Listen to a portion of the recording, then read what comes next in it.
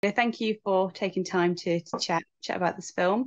I That's guess all right. my first question would be, how did you hear about the film? I know that you and Giles worked together previously on The Dare. Was that how you heard about the project? That is exactly how I heard about the project. I was doing, actually just came around very quickly. I was doing something else at the time. Giles called and said, "Sir, I'd like you to play this part. Are you around for, I think I might probably filmed maybe 5 days?" And for me, it was very much in and then out. But yes, I've known Giles for years. We did a film called The Dare together in Bulgaria, maybe like four years ago now. It's quite a long time ago. But no, Giles is any chance I get to be able to work with Mr. Giles Alderson, I'll take with bells on. Yeah. And what was it about the script that appealed to you? Well, with this one, I think I'd agreed before I'd read. That's how much I enjoyed working with Giles. But I think he sent me the book first. I got through as much of the book as I could in the time I had, because I think that was maybe a 4 day turnaround between kind of deciding to do it and then coming on set and filming. But I've actually kind of enjoying it as much as anybody else, because I haven't seen it all yet either. So I'm going to be enjoying it with everybody else. Nice. I think one of the things that sort of stands out to me is that it's a very female-led film, and as much as there are male characters in it, they're almost a supporting role. So was that quite an interesting dynamic for you to be walking into? I was a big fan of Emily's from beforehand, of the things I'd seen her in, and I was a huge fan of Nina as well, from her work back in the day with Goodness Gracious Me and things like that. And actually, weirdly enough, we discovered we had done a few episodes of EastEnders together back in, over 15 years ago. And I was like, I think me and you were actually in scenes together, but I think at the time I think I was 18. So that was nice. But no, it wasn't something that it kind of worried me or anything like that. I just really enjoyed both of those two people, and I was excited to be part of telling that story. Yeah. And your character Ewan is somewhat of a mystery. What was your take on him? Well, Ewan, yeah, I mean, Ewan is a huge mystery as of basically the plot of the entire film. Here he is, and then where has he gone? For me, it was just kind of being able to build some kind of backstory with Emily to kind of work out where they had been, because I think you work out through the book there's a few more details than maybe we let on throughout the beginning of our movie without giving anything away. But we just wanted to make it believable that she would go out of her way to make these huge decisions in her life to be able to be with this particular person. And hopefully we have done that. I don't know yet because I haven't seen it, but I hope so. I mean, given the nature of your character, he is very involved with Emily Barrington's character. They're sort of it's revealed quite early on that they are lovers, and she is planning on leaving her partner for him. Yeah. So the bulk of your scenes are with her. How is she to work with as a scene partner?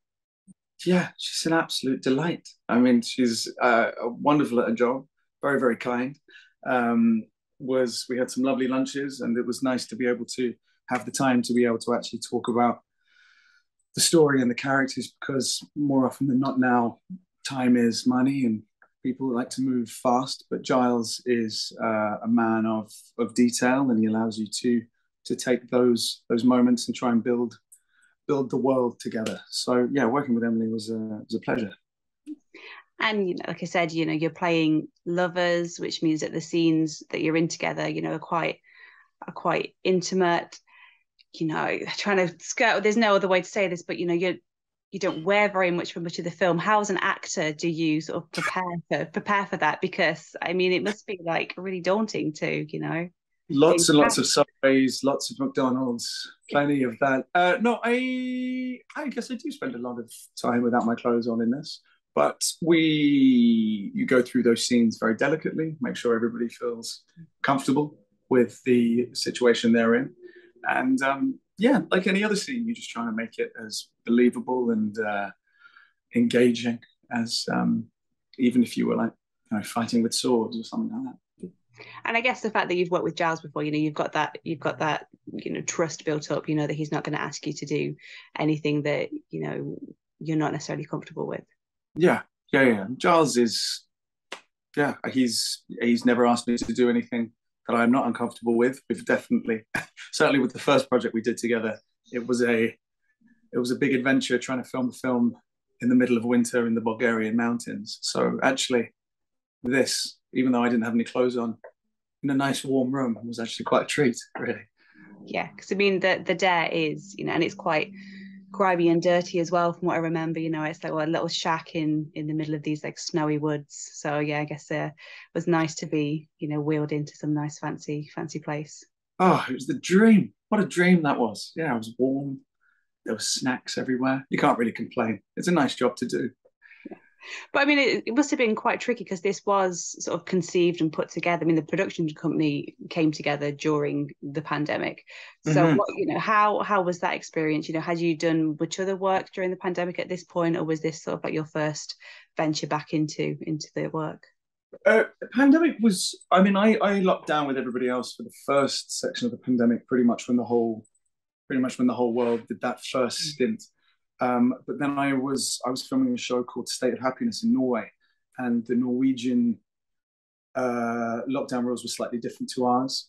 So I actually spent this kind of second bulk of lockdown in Stavanger, Bergen, and Oslo, filming a show. They call it Lykkeland, State of Happiness, kind of a NRK BBC co-pro.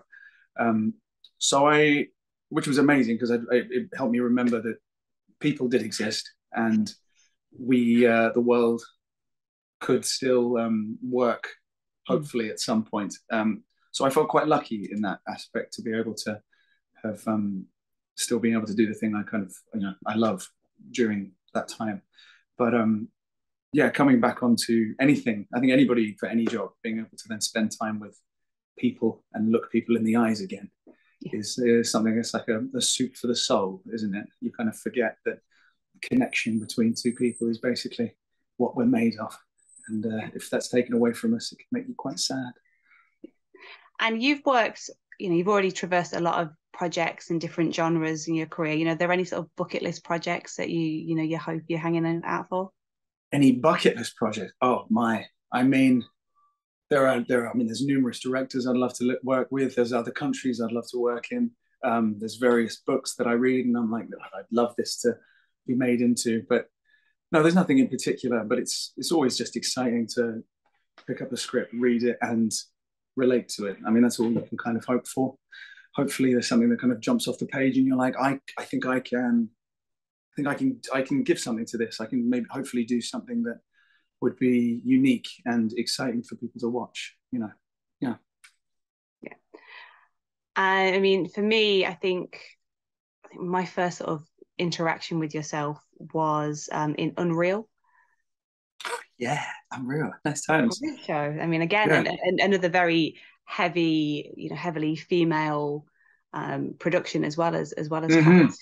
I mean, what was that experience like? Because I think by the time you went in, it was already an established. It was already a couple of seasons in.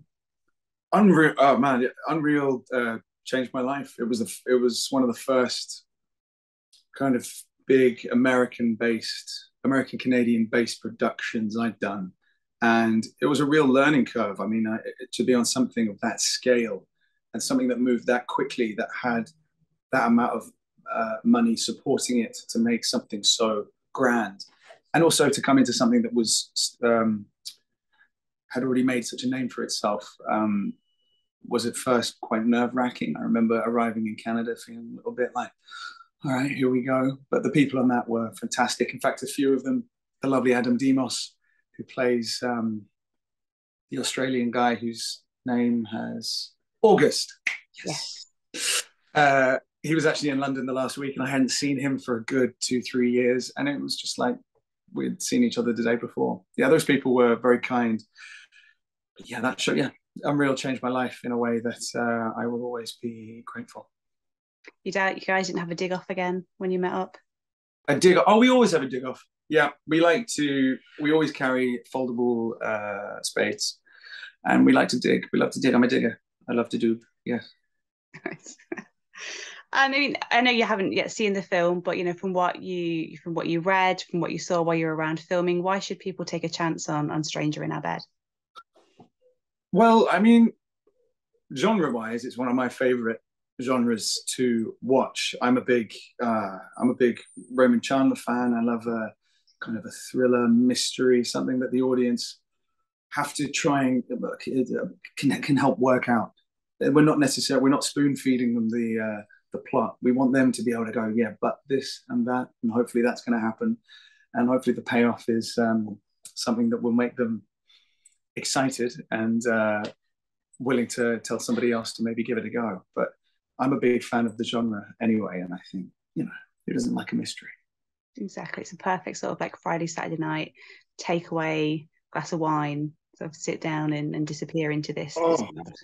pour a lovely little bottle of Cote de Rhone or a Sancerre and chuck on Stranger in Your Bed. I think you'd like it. Yeah. Nice. And where can people see you next? What other projects have you got lined up? What am I allowed to talk about? I'm currently filming something, but I am not sure whether I'm allowed to talk about it yet. But it will be out relatively soon, and then it will be quite obvious. Oh, I know. And the second series of State of Happiness is on BBC quite soon. I think later this month. I think. Yeah. Cool. Are you hoping for another season? Norway is a good place to visit. I've never been. Norway is.